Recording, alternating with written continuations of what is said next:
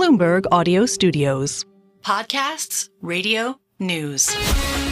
This is Bloomberg Businessweek. Insight from the reporters and editors who bring you America's most trusted business magazine, plus global business, finance, and tech news. The Bloomberg Businessweek podcast with Carol Massar and Tim Stenovec from Bloomberg Radio.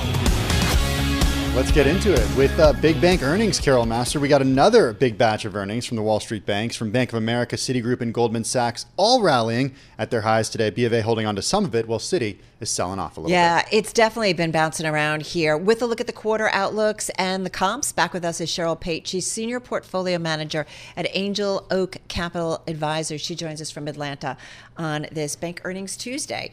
Cheryl, good to have you back with us. So some initial enthusiasm, and even earlier in the trade when it comes to the big three reporting today, it's playing out differently. Goldman just up about 0.25%. It was up 3.4% earlier in the session.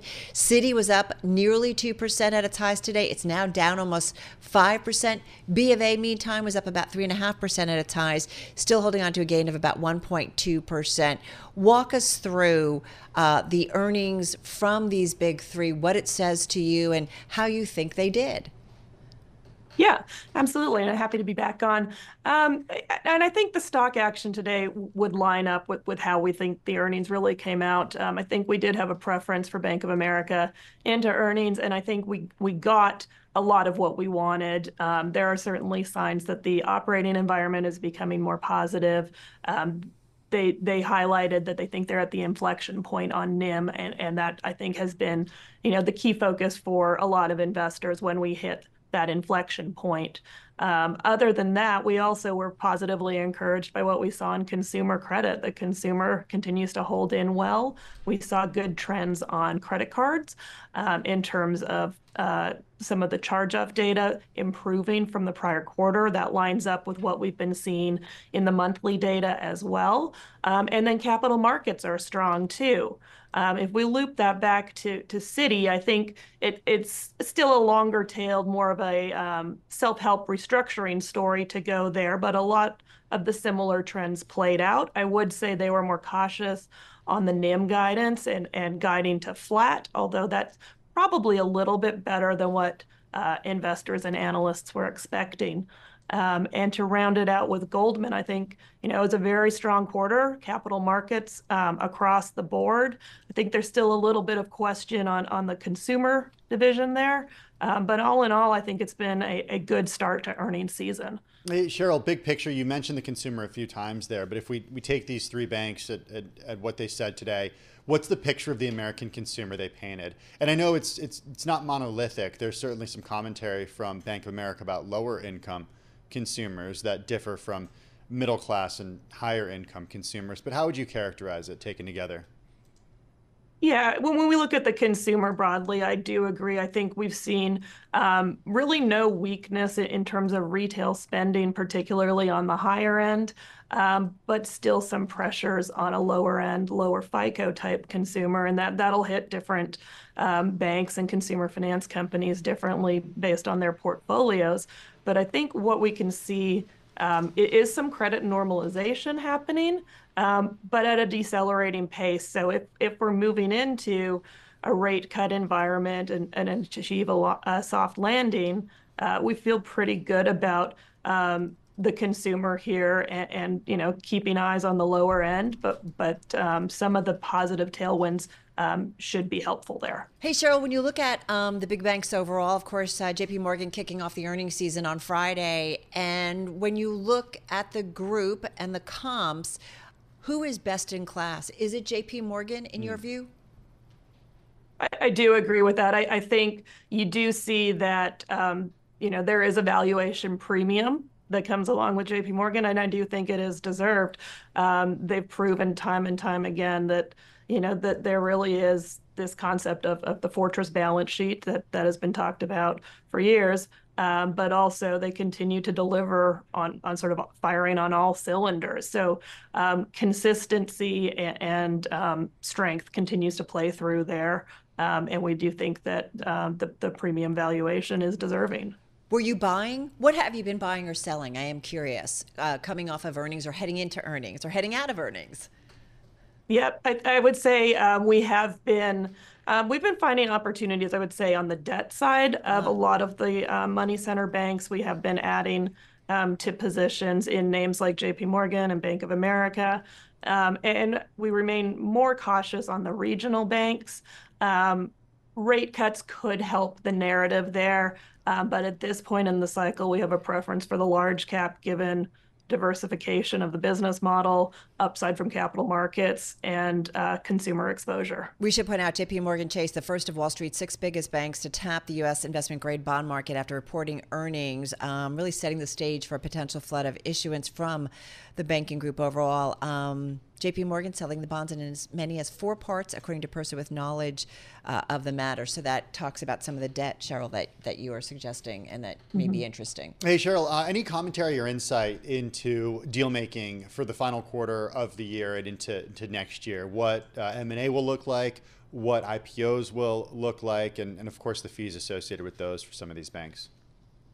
Yeah, I do think we are in sort of the early stages of the capital markets recovery. So we do expect continued strength coming out of both investment banking and the trading businesses in the fourth quarter and certainly into 2025 as well. I think a little bit of relief on the rate side helps. We're hearing that pipelines are strong. And then even if we think about M&A within the banking sector specifically, we think there's a lot of reasons why that will increase over the next year or so as efficiency gains and cost saves remain a key focus for the sector. In terms of Citigroup, which we know is been kind of changing in terms of strategy, and Jane Fraser making a lot of moves. You know, one of our stories that's on the Bloomberg talks about how she has had to deny that the bank had a secret regulatory straitjacket and took repeated questions by analysts for her to be clear that U.S. regulators have not placed Citi under an asset cap, which has been one of the most feared and prohibitive penalties that we know regulators can place on U.S. lenders. She said, let me be crystal clear, we do not have an asset cap. We're not expecting any. But what does that say that she had to say that so many times and the concerns about, you know, where Citi is going? Yeah, I think there is still some uncertainty as to the restructuring and what Citi looks like when we come through the other end of this. I think the first answer on the analyst call was a little evasive and you know really was what was driving the need to be clear about that later. But to me that signals there's still a lot of work to do in terms of execution on the strategy. And it's, I think, going to take some time for investors to buy into it. Hey, Cheryl, you mentioned that JP Morgan kind of stands out as a leader, at least thus far, when it comes to rounding out the earnings season. Give us an update or your view on who's at the other end of the pack right now. Which bank or which stock is lagging?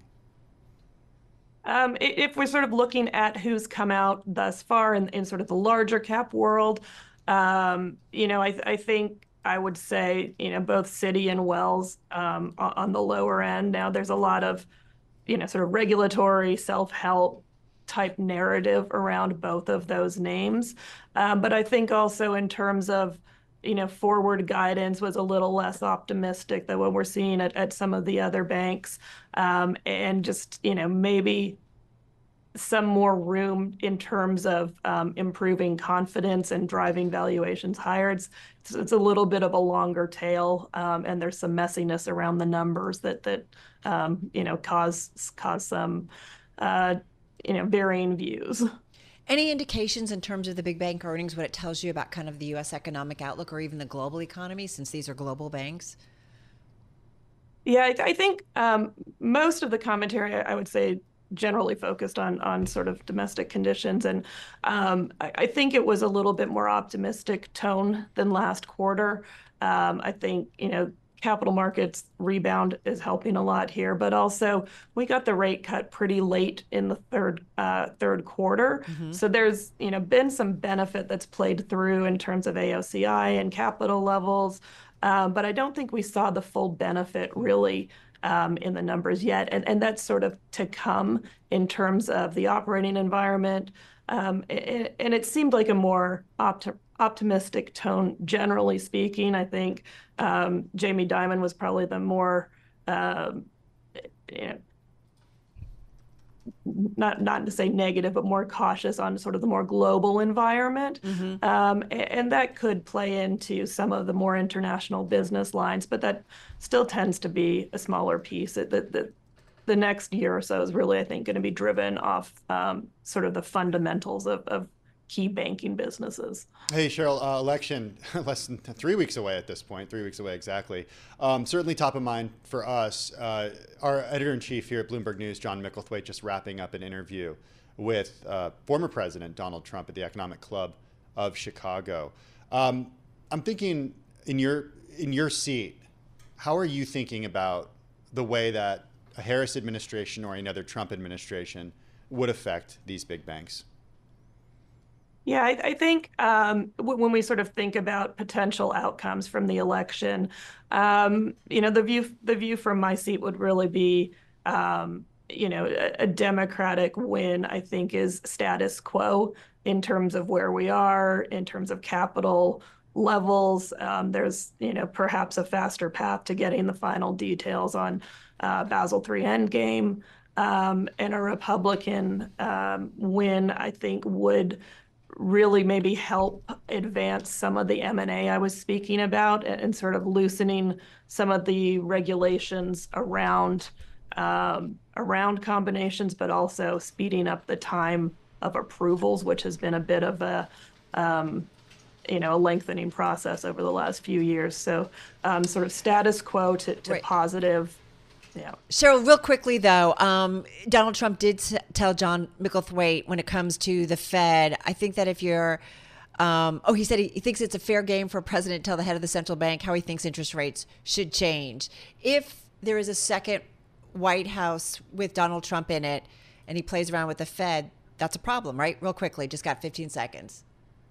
Yeah, no, I would agree. I think the independence of the Fed is critical. All right, going to leave it there. Cheryl Pate, Senior Portfolio Manager at Angel Oak Capital Advisors. You're listening and watching Bloomberg Businessweek on TV, radio, YouTube, and Bloomberg Originals. You're listening to the Bloomberg Businessweek podcast. Catch us live weekday afternoons from 2 to 5 p.m. Eastern. Listen on Apple CarPlay and Android Auto with the Bloomberg Business app. Or watch us live on YouTube. Well, the property market, it has started to stir again, bolstered in part by the Federal Reserve's first interest rate cut in more than 4 years. It's not, though, necessarily full steam ahead. As Bloomberg's Abigail Doolittle reported recently with Natalie Wong, many parts of the commercial property market have started to hit a bottom, but offices remain an outlier. This is according to one specific real estate investment firm, BGO, which oversees, Tim, more than $83 billion. Here to talk more about that is Amy Price, president at the private commercial real estate firm BGO, along with Bloomberg News markets correspondent Abigail Doolittle, who follows and reports on the real estate space as well. They both join us here in the studio. Amy, I want to start with you and just get this idea from you that the property market has started to stir again. When we hear that, when we see that, what is the time period that's referring to? Is that referring to when we knew rates would get cut or when rates were actually cut? Yeah, it's a good place to start. I would say we will look back and see the latter half of 24 as that turning point for commercial real estate broadly. Now, as you pointed out, office is a bit of an exception to that. And I think we started to see that even in anticipation of that first rate cut. We saw more liquidity in the market. We saw more activity both on the credit side and on the equity side. But we're also seeing it now, into the fourth quarter of this year. So yes, I'd say with the anticipation of rates having peaked, with the anticipation of values having found their bottom and starting to increase again, office a little bit different, liquidity is returning to the market, and that's healthy. I want to ask you, in anticipation of rates going lower, I'm curious, how important is it that rates actually continue to go lower a lot to have a dramatic difference and impact on real estate? Like, how sensitive? And in terms of what the Fed does. Yeah, real estate from an income and yield perspective, it's quite sensitive. Right. And so I think certainly where interest rates level out and where they get to is very important. I would say the pace is less critical. As an investor in real estate, we are generally long-term investors, so we're really looking for yield and opportunity now, but we're measuring that also aligned with just the demand drivers that are longer term and that are kind of acyclical. So we're looking for both. And so from an investor's perspective, certainly how quickly rates adjust will drive velocity in the market, but longer term, it has less of an impact. How much lower would you like to see it go, though? Well, we'd like to see it go. But I mean, realistically, to really kind of get a jolt. Well, listen, I think the jolt is probably, more than 50 basis points. Okay. Right? Another 25, 50 is probably expected, more ordinary course. Again, question is the timing. Going beneath that, we'll start to see more of a jolt from what's already been baked into the market today. Right? So that's a pretty bold call, Amy, on the idea that this last half of 2024 could be the bottom in what's been a pretty painful cycle. So many people saying that it's going to take a long time to work it out. But one piece, as you were mentioning, office, that's still in pain. I was talking to one of the top private credit guys recently, and he was saying that while the rest of the market may be starting to recover, that office is so painful, it's almost acting like this big weight around the leg of real estate. Are you seeing that at all? And to what degree could it remain a problem into 2025, understanding that the bottom may be made? Right. So office is idiosyncratic this cycle, for sure. We're seeing the headwinds from return to office, start to normalize the pendulum to kind of find its equilibrium. But there's questions on the horizon about what does AI do for the future of office jobs, et cetera. So if you look forward in office, there's just, a much murkier picture ahead. And that is a bit of a weight against a diversified pool or a diversified strategy. So I think that's part of why we're seeing more interest in, sometimes people refer to them as niche sectors, but specific strategies where you say, okay, I can invest into, some of these sectors that are countercyclical, right, but don't have the same headwinds as office. Does it eat into the dry powder, though, of, say, some of the big sovereign funds that are in office that they can't get out of it, so they just don't have the money to allocate to these other sectors you're talking about? There is definitely capital tied up in office that would like to be out of office. But at the same time... How much? Probably more than you would think. At the same time, there's also, I'd say, what matters is the overall allocations to real estate as well. And what we are seeing now with rates normalizing, hopefully beginning to decline, a renewed interest in real estate outside of office, right, as an alternative for credit and yield strategies. So we're seeing some of that capital come back in to complement, the holdings in office. You operate in 27 cities around the world. Where exactly are you seeing strength and where are you seeing weakness in the U.S. and outside the U.S.? Yeah. So one comment I'd make globally is that we see strength in Asia. We don't invest heavily into China, but we do in other markets, Japan in particular.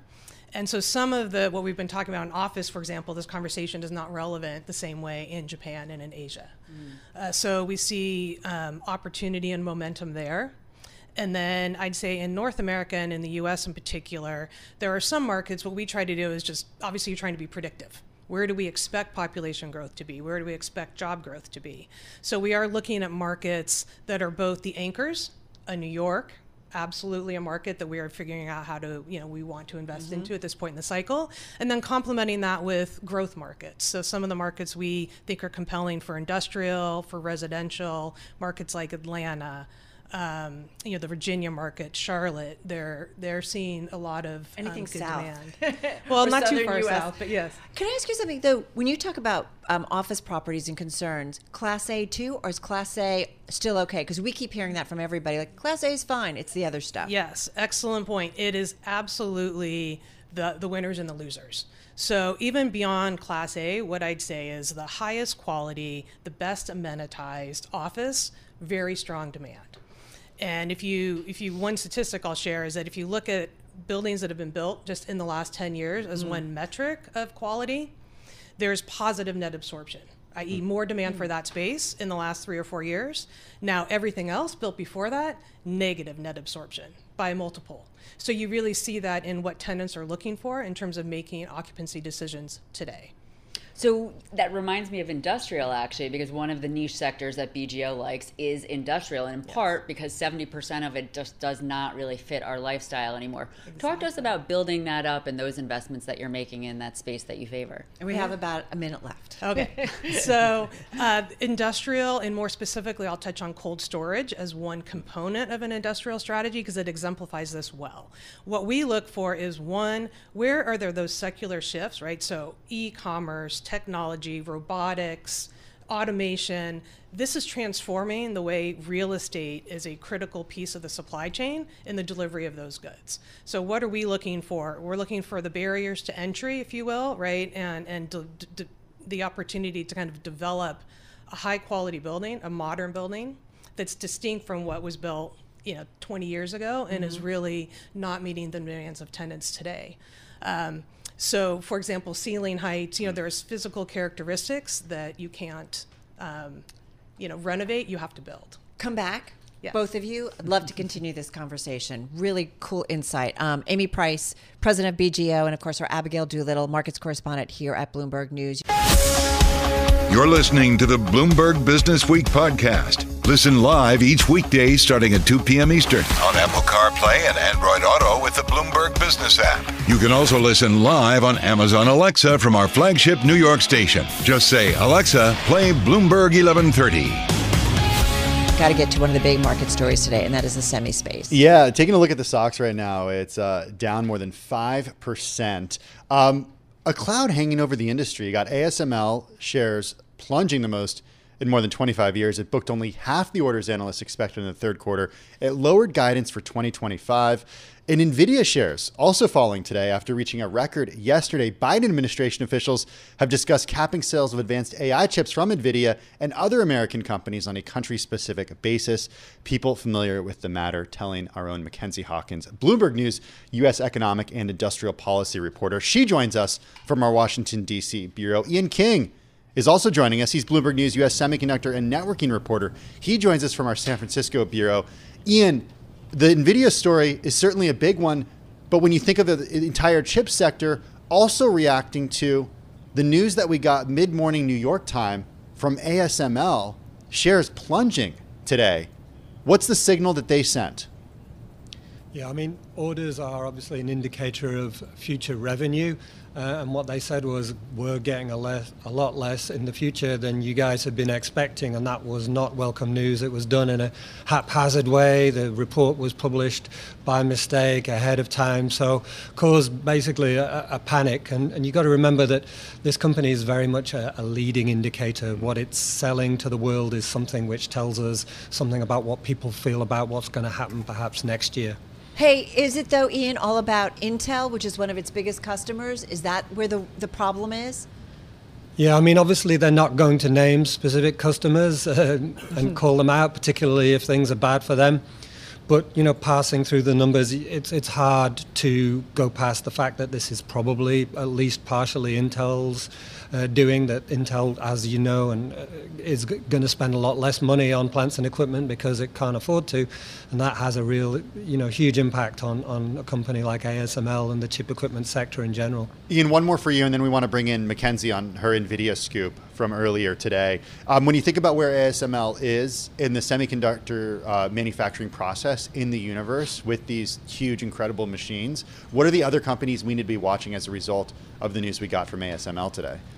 Yeah, I mean, that's a good question. We've seen that happen already. We've seen Applied Materials trade off. We've seen KLA Tenco trade off.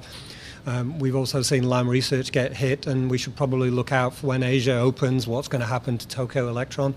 These are all companies that are key suppliers of this technology. As we should point out, 28 names in the Philadelphia Semiconductor Index are lower today, only 2 to the upside. Mackenzie Hawkins, come on in on your scoop here. What do we know? What's the Biden administration seriously considering? So for the past 2 years since the U.S. first implemented sweeping export controls on advanced semiconductors, a lot of the focus has been on China. And around a year ago, the U.S. actually added trade restrictions to more than 40 additional countries because of concerns that if NVIDIA or AMD or some other AI chip maker sent those chips to places like the United Arab Emirates or Saudi Arabia, they could somehow wind up in Beijing's hands. But over the past couple of months in particular, Biden administration officials have been looking at a range of other national security risks specific to these regions in the Middle East, Central and Southeast Asia, and parts of North Africa. Things like human rights and surveillance concerns, counterintelligence risks to U.S. intelligence personnel around the world. And they're beginning to think, how high a volume shipments should we allow NVIDIA and other AI chip makers to send to these countries to let them stand up their own AI infrastructure. So the latest development is that they're considering capping the total volume of sales that NVIDIA and its rivals would be able to ship to places like countries in the Persian Gulf. Are there ways that countries and companies that operate in these countries can get around restrictions such as these by using compute power in other parts of the world? So these countries are actually trying to stand up massive amounts of compute power themselves. Of course, an AI company can train its models on data centers that aren't located physically next door, but a big part of the Middle East AI push is to actually stand up these data centers. And so they're desperate to import chips from NVIDIA, which is the far and away industry standard, the gold standard, and several generations ahead of any offerings from China. But the U.S. government is not wholesale blocking the sales of these chips. They're saying, okay, you can have these chips so long as you meet certain security requirements of ours in the licensing process. And all of the licenses together won't add up to more than a threshold that we'll have to wait and see if they are able to determine. Ian, it makes me wonder, what about just kind of believing in capital markets, letting companies do what they need to do? I know we've talked a million times with you about national security concerns when it comes to high-tech companies, particularly some of these semiconductors. But I wonder how crippling this could be ultimately for a company like NVIDIA if at the same time, as you guys write in this story, or this as Mackenzie's story, and I know you also worked or gave some input, you've got China and other companies looking to figure out their own NVIDIA. Yeah, I mean, this is the argument that the companies push back with, which is, look, if you don't allow us to supply them, if you don't allow us that window into what they're doing, A, that hurts your visibility, but B, it doubles their incentive to try harder and to get equivalent products. For now, as Mackenzie just said, NVIDIA is over the horizon in the lead in this particular area, but it keeps cautioning and it keeps telling everybody, including in the White House, look, you need to be aware of the fact that we are giving them an incentive to catch up. Mackenzie, what's the next bit of this story that our investing audience needs to understand or needs to watch out for? What are you looking out for? So the big thing is, after months of the Biden administration basically slow walking NVIDIA and other AI chip licenses to countries in the Middle East and elsewhere, but with a primary focus on the Gulf, we're going to be waiting to see whether any of these massive data center licenses are approved. A great example to watch out for is Microsoft's partnership with G42, which is the top AI company in the UAE. Microsoft is investing $1.5 billion. They want to stand up data centers in the UAE and in Kenya, but that's all contingent on getting this license application approval from the U.S. government. And that's one of many licenses that's been held up over the past couple of months, so we'll be waiting to see if that one comes through. Mackenzie, can we make an assumption this is a Biden administration policy that this could potentially carry over if there is a Kamala Harris in the White House? Just got about 25 seconds. I don't think anyone thinks that these chip restrictions are going away, so that's probably a safe bet. All right, going to leave it there. Hey, guys, thank you so much. Really appreciate it. Mackenzie Hawkins, U.S. Economic and Industrial Policy Reporter at Bloomberg News. Check out our scoop. You can find it on the Bloomberg Terminal and at Bloomberg.com. And, of course, always Ian King, U.S. Semiconductor and Networking Reporter at Bloomberg News out there in our San Francisco bureau. The stocks, though, definitely underperformance in today's session. Tim, still down about 5.5%. I'm driving in my car. I turn on the radio. How about you let me drive? Oh, no. Who's gonna drive you home? Honey, please, I'll do the driving. Drive on. Excuse me, I want to drive. It's the question that drives us. This is the Drive to the Close. That funky music will drive us till the dawn. On Bloomberg Radio. All right, everybody, we've got 18 minutes to go until we wrap up this trading day on this Tuesday, October 15th. Carol Massar along with Tim Stenovec live here in our Bloomberg Interactive Broker Studio. And as Charlie mentioned, as Bill Maloney mentioned, we are seeing stocks hovering near their lows of the session. Taking a look at Trump Media, that stock too is down in today's session. I'm just bringing it since we did see our John Micklethwaite have an in-depth conversation from the Chicago Economic Club with the former president, talking about a lot of different policies. And we do see Trump Media down about 14%, so hovering near its lows of the days. Yeah, interesting. Shares slid as much as 12%. Well, that was an earlier article. It was down 16% at its lows today. Yeah. Wow. Yeah. And it was briefly halted for volatility. Yeah. Okay. So just interesting. Just on the backdrop of that conversation, Yeah. I bring it up, and that's why it is relevant. Let's talk the markets. Yeah, let's see what Jason Bronchetti has to say, Chief Investment Officer at Lincoln Financial, joining us from Pennsylvania. Jason, good to have you with us this afternoon. How are you watching things? I mean, we hit a new record yesterday for the S&P 500. We're seeing chip stocks really weigh on the trade today. A couple different stories out about that. We talked about that throughout our program. What's the view from your perch? Yeah, well, first of all, thanks for having me on with you again. It's great to be back with you. And I think, as we think about the market, I mean, today's a choppy day, but the last time I was with you, we were talking a lot about the economy and the market backdrop and kind of where we might be headed. And I think there was a fair amount of debate at the time as to, whether we were going to be in a soft landing or a hard landing, no landing, and what that might mean for markets. And I think if we take a step back and think about where we are today, it looks like we're in this kind of soft landing category, at least for the moment. Growth is still positive, clearly. Q2 GDP coming in over 3%. Q3 is looking about the same. Inflation is approaching trend, and employment remains pretty healthy. So I think earnings are in focus, obviously, this week and last week. The banks setting a healthy tone. So I think the economic backdrop is looking pretty good. Now we're bound to see some volatility, and that's one of the top things that we've been talking about with folks, particularly as we head into the election here and as the Fed kicks off and continues its easing cycle. Hey, Jason, you bring up the election. Former President Donald Trump saying his policies would inspire growth despite adding to the debt as he sought to assuage business leaders who worry his economic plans will fuel inflation. He says we're all about growth. He told that to Bloomberg News editor-in-chief John Micklethwaite earlier today, an interview at the Economic Club of Chicago. He says we're going to bring companies back to our country. Is there a Trump factor, though, in the trade? And here we are pretty much just hovering near our lows of the day. Is there some nervousness among investors about what a second term by Donald Trump might be?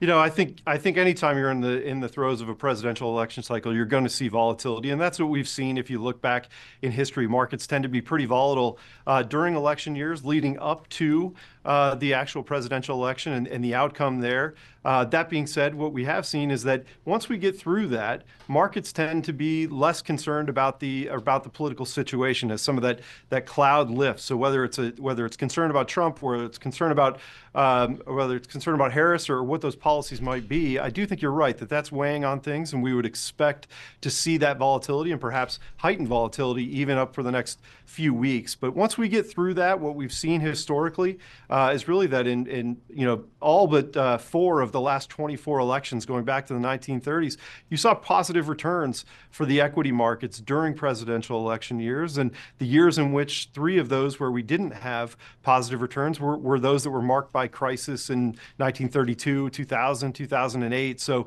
what I'd say is I'd expect to see more volatility for whatever reason, but once you get through that, wouldn't be surprised to see things firm up as we move forward from there. Hey, there's candidates on a campaign trail, and then there's a president in the White House, and then there's also the Congress that goes along with it. Whether or not it's of the same party or of a different party determines what policies ultimately get done. How do you who's better for investors? What president come November, come January, is better for investors in your view? Yeah, I mean, we all have our views, but the reality is if you look back through history and you look at the 10-year annualized performance in the S&P 500 post an election year, whether a Democrat wins or a Republican wins, the returns have been about the same, about 11.2% annually for when a Democrat wins, about 10.5% when a Republican wins. And that's been the case since World War II. So I think that while we care a lot about politics and we care about the markets, notably near term, I think you're going to see volatility around that. But when you have the likelihood of some degree of divided government, the hard policy shifts are certainly less likely. And I think that that's more than likely the outcome in this case, that regardless of who wins, the clouds will lift and we'll see pretty positive returns over the long term. And so focus on, zooming back out, widening the aperture and being less focused on any given trade and more focused on what markets have done over the long term. We're just focused on you like every other person out there who's focused on the folks who live in a swing state, right, Jason, because there you go. You're like the most Pennsylvania. important. We're in the hotbed. Yeah, every 4 years this happens to you, right? Where it's like you turn on the TV and every other ad. I did go to Georgia back in August, Carol, and watched a little local television. Actually, I watched. I love watching local TV. Yeah, local TV, national TV. I couldn't get away from the ads. Every other ad was for a political candidate. I bet. Swing right? state, big money being spent. Yeah, I mean, absolutely. Right? Well, I don't know. I get what you're saying about like historically what happens, obviously in election years and coming after it. But when you do have, potentially a candidate who talks about increasing dramatically tariffs on foreign goods, doesn't you're a smart guy, like tariffs, like doesn't that make you a little concerned potentially? Yeah, look, I mean, I think it's an all-out trade war, right? Would not be great. Yeah. I mean, any kind of upheaval in that regard is certainly has the potential to be quite negative and or stoke that inflationary impulse as well. I mean, I think when you look at what the Fed has done, we've gotten to a pretty good place in terms of the trajectory around inflation. I think any policies like that would be inflationary certainly should give some cause for concern as far as that goes. And at the same point, both seem to talk about a lot of spending, right? And you worry about the deficit. That's what I wonder is I wonder also what the bond market lets them do. Yeah, exactly. Yeah, I mean, nobody's really talking seriously about reining in any degree of fiscal spending. And so I think when we think about the short end of the curve, you're likely to see rates come down in the front end, just given the direction of travel with the Fed. And I think that direction is clear and the pace and the destination are a little bit uncertain. But the policies out there, and regardless of who wins, probably have the potential to be a little bit more long-term inflationary. I mean, my friend Henry McVeigh talks about we've been in this marketplace and this economic backdrop of 30 years of benign globalization, inflation coming down, interest rates going lower. I think when you think about the amount of debt that's out there and some of the policy ideas that are being floated, certainly have the possibility of stoking that inflationary impulse and leading longer rates higher over the longer term. All right, good stuff. Fun to check in with you. Jason Burketti, he's Chief Investment Officer at Lincoln Financial, joining us from Philadelphia. This is the Bloomberg Businessweek podcast, available on Apple, Spotify, and anywhere else you get your podcasts.